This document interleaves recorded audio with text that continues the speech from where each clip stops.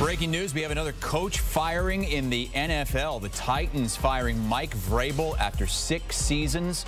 Took the job in 2018, led the Titans to 4 consecutive winning seasons, including Coach of the Year honors back in 21, but losing seasons back-to-back, finishing this season by knocking the Jags out of the playoffs. That is his last act as Titans head coach. So now 6 teams looking for new head coaches, although the Raiders may have already found theirs in Antonio Pierce, the interim head coach, but the Titans added to this list, including the Falcons, Chargers, Panthers, Commanders, and the aforementioned Raiders. Let's get Jonathan Jones in here, who has confirmed this news. JJ, how did the Titans come to this decision?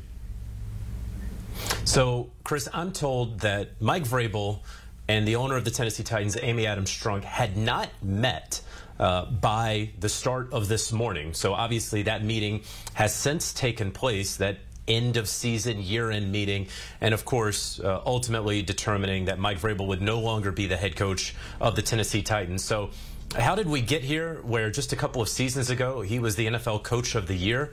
Well, look, I was told late last night that things were getting a little weird in Tennessee, and that there was some anticipation that he could be fired. Now, I know a lot of people have talked about the rumors, and I'm sure, Chris, you and I are going to get into it, about Mike Vrabel maybe going to the New England Patriots and being traded there and whatnot.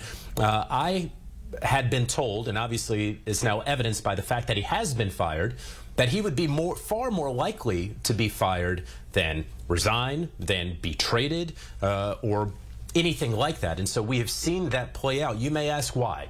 And of course you'll ask why, because yes, the last 2 seasons have not gone that well, but of course we talked about it earlier, how many playoff appearances consecutively he had in the AFC South. I would point you no further than the move they made at general manager at the end of last year by firing John Robinson in his first losing season as general manager.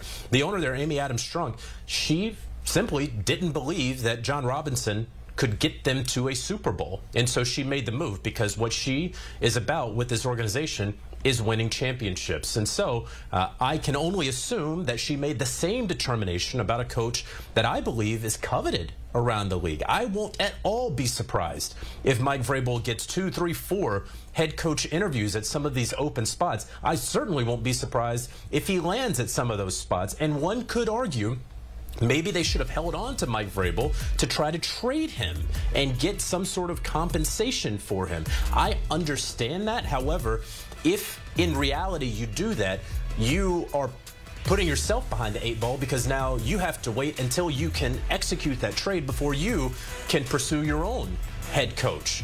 And you're putting the lives of the entire coaching staff sort of up in the air and in purgatory until that is figured out. And so it is clear that Amy Adams-Strunk has determined that no matter what, Mike Vrabel wasn't going to be back in 24. Maybe I could get something for him, maybe I couldn't out there on the market, but it's not about that. It's not about a 2nd or a 3rd round pick for Mike Vrabel to trade him. It is about what is best for the Tennessee Titans moving forward, and what is best for them is finding the coach that can lead them to the Super Bowl sooner rather than later. Yeah, and you mentioned Amy Adams-Strunk. She just released a statement, the Titans' controlling owner. In part, she says the decision was as difficult as any I have ever made as controlling owner. I appreciate Mike's contributions to the Titans. So let's talk Mike Vrabel moving forward. How hot of a commodity is he going to be in this cycle? I think he's going to be a very hot commodity. I would put him on a tier 1 list of coaching candidates. I think that you could consider him right up there with Ben Johnson, who is going to be a first-time head coach, offensive coordinator of the Detroit Lions, and has, I think, 3 head coach slips right now, slips meaning interview requests. I think you can certainly put him up there with Bill Belichick, who I believe will get a head coaching job if New England and he ultimately part ways. We see right there 2021 Coach of the Year. And look, it was 9-7, 9-7, and then 11-5, 12-5 before the 2022 season, when things began to fall apart. And I think things fell apart for the Tennessee Titans in part because of the miscues in the draft. and in free agency. And John Robinson, of course, had a major hand in that, and that is why he was relieved of his duties as general manager. But make no mistake, Mike Vrabel isn't just a guy who says, okay, give me the ingredients and I'll just cook the meal. He had a hand in some of those things, and I know that the owner also knows that. And so it is not just simply, hey, a little bit of a down year, probably a rebuild, even if you don't want to call it that. Why would you fire the coach who was just the coach of the year a drop in the bucket ago? It's because he was also involved in some of those personnel matters. And Chris, lastly, what I would want to say is I don't get the idea that this was any sort of power struggle. I know there were a lot of rumors out there that there was power struggles and issues between Mike Vrabel and general manager Ran Carthon, who is just completing his first season there in Tennessee. I have not gotten any indication of that throughout this year. If Mike Vrabel's a little stubborn or hard-headed, everybody knows that, but he's still a hell of a coach that, as far as I could tell, coaches there that I speak to told me that he had been saying he wanted to stay. Folks there really enjoyed working with him. No power struggle there in Tennessee. This was a decision by the owner. Coach of the year in 21, started 22-7-3, but then lost the last 7 games last season, and this season 6-11 record. That's it for Mike Vrabel, fired by the Titans today, confirmed by our Jonathan Jones.